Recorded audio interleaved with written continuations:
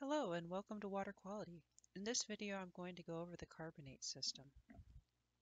Natural waters, such as those from rivers and lakes, contain carbonates. The reason that these waters contain carbonates is that there is CO2 in the atmosphere, and typically CO2 in the atmosphere has a partial pressure, or PCO2, of 10 to the minus 3.5. That's standard atmosphere.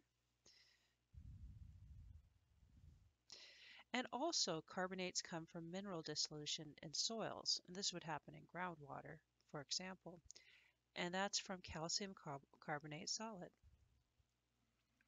The following four reactions describe the carbonate system in natural waters. The first reaction is a Henry's law reaction, which describes carbon dioxide gas from the atmosphere dissolving into water. And this has a corresponding equilibrium constant here, and we put an H subscript because it's a Henry's law reaction.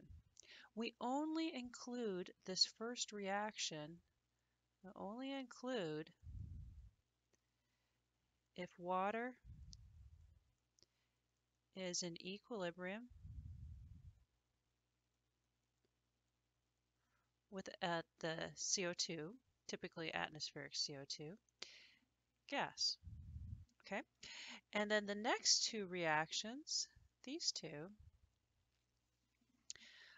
describe carbonic acid, which is a diprotic weak acid, and it's shown here. We have CO2 aqueous plus water, which is equal to H2O CO3. We put a star with that. And I like to think of carbonic acid, or H2CO3 star, as aqueous CO2 with the water attached to it.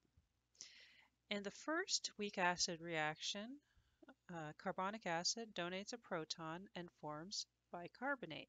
Bicarbonate can subsequently release another proton and form carbonate. So these are our weak acid system reactions.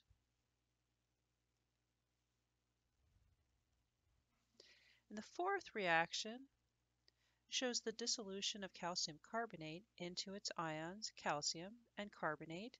We only include this if water is in equilibrium with calcium carbonate solid.